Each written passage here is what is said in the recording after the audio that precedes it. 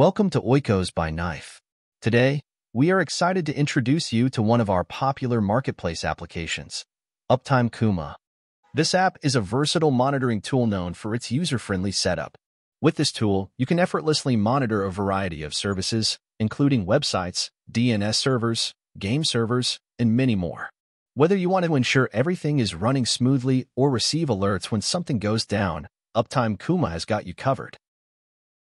Now, let's deploy Uptime Kuma directly from our marketplace. Click on Marketplace in the sidebar. The first app on the list is Uptime Kuma. Hover over Uptime Kuma, and then click on Deploy. This initiates the deployment process, and the application is currently deploying in the default region. After deployment, a global URL with the domain name is generated. You need to wait for 90 seconds to allow the DNS to resolve before accessing the app.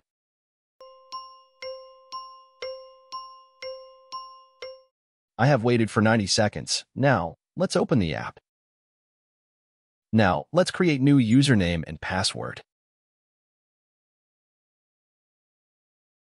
Click on Create. Now, let's monitor a website. Click on Add New Monitor. Monitor type will be HTTPS. Give it any friendly name. For URL, I am using Nife documentation website. Next, the heartbeat interval is an essential parameter for monitoring your website effectively. In this case, it's set to 60 seconds, indicating that Uptime Kuma will perform checks on the specified website every minute. The retries parameter determines how many times Uptime Kuma will attempt to check a website before marking it as down. I'm changing the heartbeat retry interval to 20 seconds. This represents the amount of time Uptime Kuma will wait between reattempted pings to your machine after an initial failed ping. Let's keep the request timeout at its default value of 48 seconds. Next, resend notification. If website is down for X number of time, send a notification. Let's keep it at the default value of 0. Advanced setting. If your certificate's going to expire, ticking the certificate expire notification, it will notify you. Enabling Ignore TLS SSL, it will monitor specified sites even with certificate issues. Upside down, if you enable this, which means your server down, then it is up. Maximum redirects, number of times, allowed to redirect before considering it is down. In Uptime Kuma, you can customize the accepted status codes for determining if a website is up. By default, codes in the range 200 to 299 indicate a live website, and we're keeping this configuration unchanged. Scroll up now. In the HTTP option, you have control over HTTP settings. You can modify the HTTP method to get, post, put, patch, delete, or head. For now, let's keep them at their default settings. Now, click on Save. Now, you'll be able to monitor the status of your website, whether it's up or down. Let's change the appearance. I prefer dark mode. Go to Settings. Click on Appearance. Click on Dark Mode. Dark Mode got enabled. Now let's set up Slack notification. Click on Notification. Set up notification. In the notification type, you can choose from various applications for receiving notifications. I'm using Slack. For me, Slack is the better choice. Now, you need to provide the webhook URL for Slack integration. Let's create a new webhook URL. Click on the provided link for the Slack webhook below. Scroll down. Click on Create your Slack app.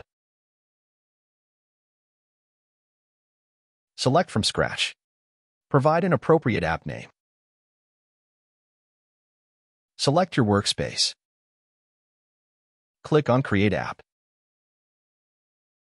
Scroll down. Click on Incoming Webhook. Here, enable Incoming Webhook. Scroll down. Click on Add New Webhook to Workspace. Select your channel here. I'm going with a random channel name. Next, click on Allow. Scroll down. Here, copy this URL. Now, let me check my Slack workspace to see if the new app has been integrated or not.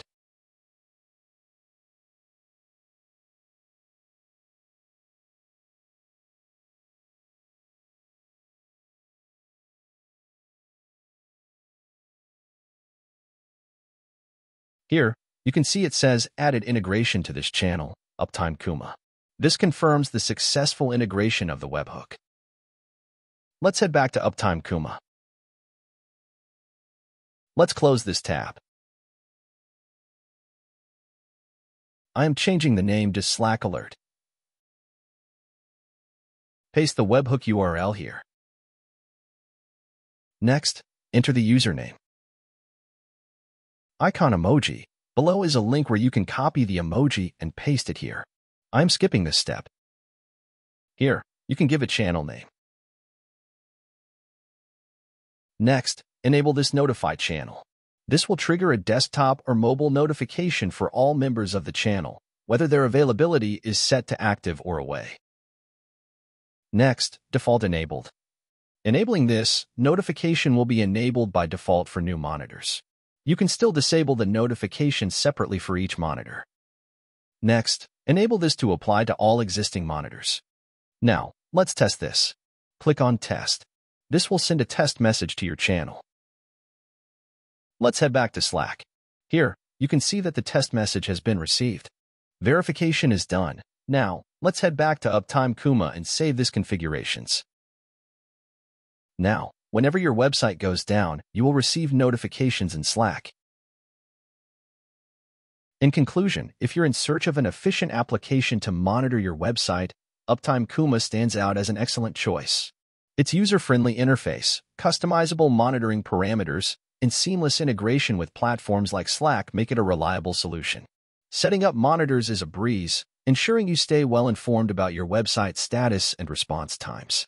For assistance in setting up or any inquiries, feel free to reach out to us.